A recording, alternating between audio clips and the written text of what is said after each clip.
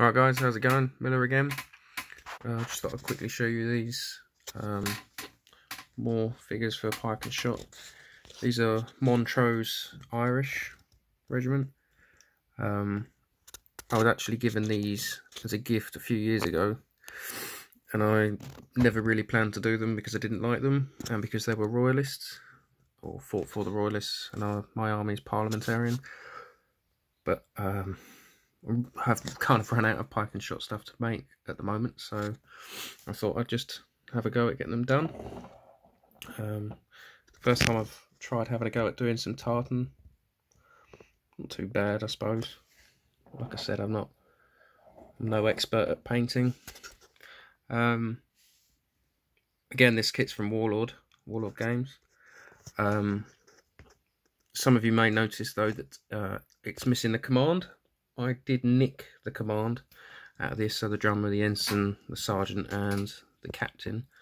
I nicked them to put them with some of my parliamentarian forces because I thought they could still be used, and so they're elsewhere. So I do need to get a command for them if I want to use them in Pike and Shot, as you need to have a minimum of 8 figures for a small unit.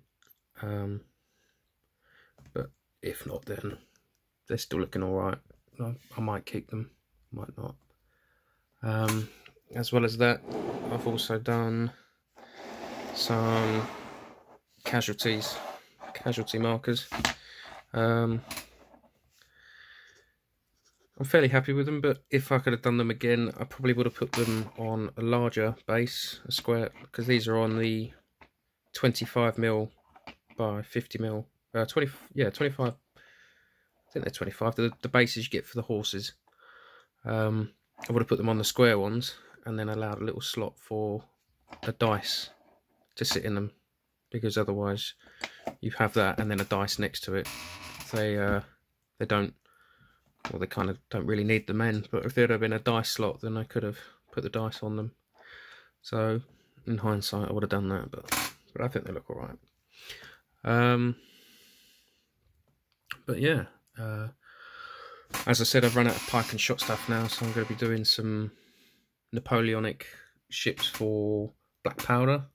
Not black powder, black flag? No, Black Seas. So that's my next project that's on the go. I've asked for some dragoons for the Pike and Shot for Father's Day, so we'll see if they come. Fingers crossed. But yeah, bye for now.